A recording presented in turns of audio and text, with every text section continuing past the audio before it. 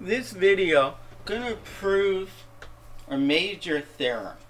Goes on to state that if H and K are finite subgroups of G of order of H and order of K, then the order of H times K is equal to the order of H times the order of K divided by the order of H intersect K. If you like watching proofs of theorems like the one in front of you, seriously consider subscribing to my channel, as this is all that we do here. Now, I'm going to make a claim that all duplications, or at least for now, many duplications come from the order of H intersect K, for the elements in H intersect K. Now we know, since H and K are subgroups, their intersection is a subgroup of G, so it has at least one element E. Now, how about we let H be in H and little k be in big K, and A be in the intersection. Since A is in H intersect K, which is a subgroup of G, that implies that A inverse is also an element in H intersect K. Now, little h times k is clearly in HK. HK is in HK. Now, note the following. Note that HK is also the same. I want to say one last thing first. A in H intersect K, that implies that A is in H. A inverse being an element of A intersect K implies that A inverse is in K. So now HK is equal to HA. This is in H because H is a subgroup, and H and A are both elements of H, and H is closed. And also, A inverse times K is in K, because A inverse is in K, little k is in the group K, or the subgroup K, so their product is in there. Now, there's no reason, unless H is A is E, there's no reason why H times A should equal A. Likewise, there's absolutely no reason why A inverse K should equal to K. But it does. The product still equals to HK.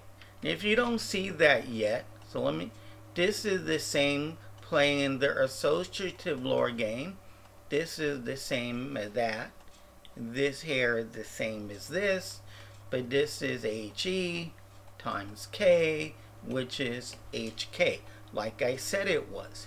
So we just found many different ways of writing HK. You can write it down as HA times A inverse K. Okay, so what we have is, we have order of H intersect K ways.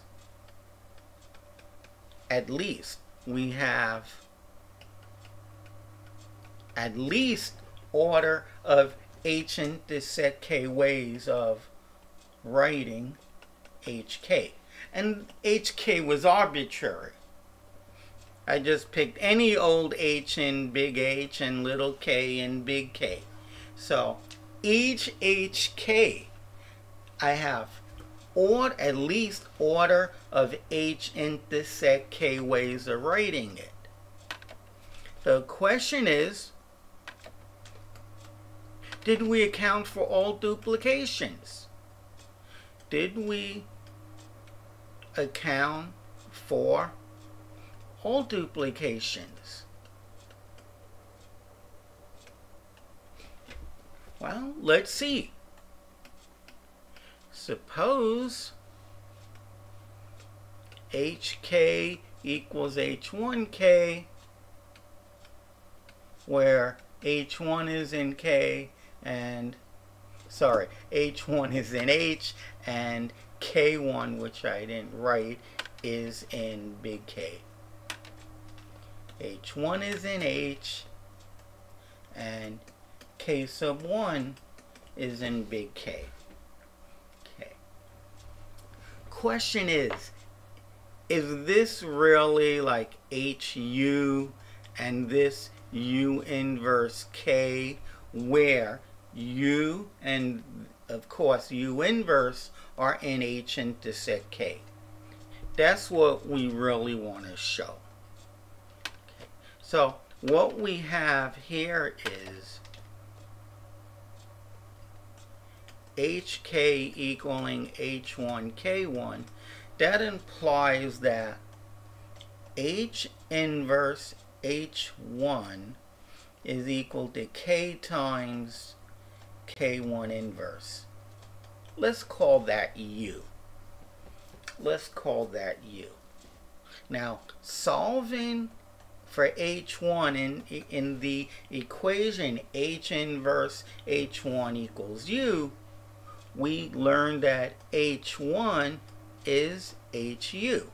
And solving this equation for K1, we learned that K1 is U inverse K.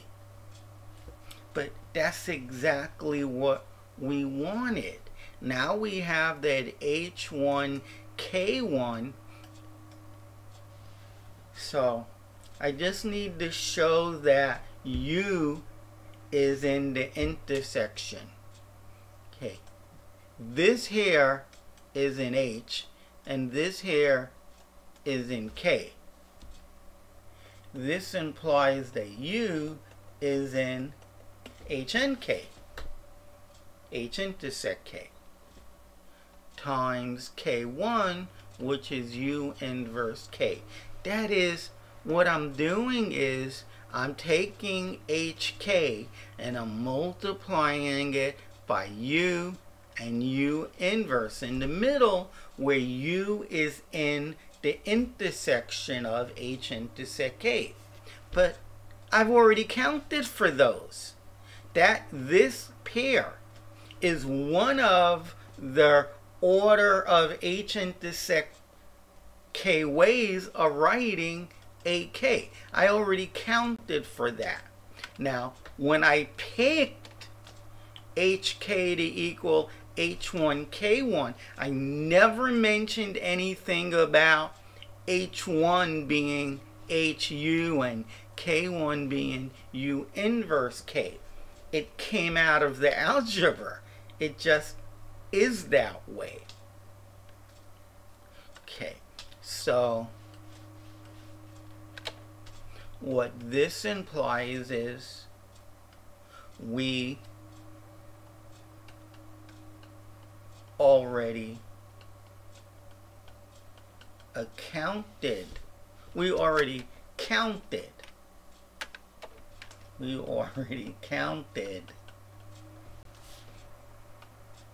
this H1K1 as one of the order of K intersect K ways of writing HK. So in the end, this implies there are exactly order of H intersect K ways of writing elements in HK. Writing elements in HK. Each element in HK I can write this number of times. Okay, so this implies that the order of HK, which has lots of duplications, is not equal to the order of H times the order of K. But if you divide by order of H intersect K, it does work out. That is, the order of H intersect K ways of writing elements in HK. That does equal to order of H times the order of K. But we wrote it this way and the theorem has been proven. If you like math like this, seriously consider subscribing to my channel. Please leave a comment. Click the like button. See you guys in the next video. Watch and learn.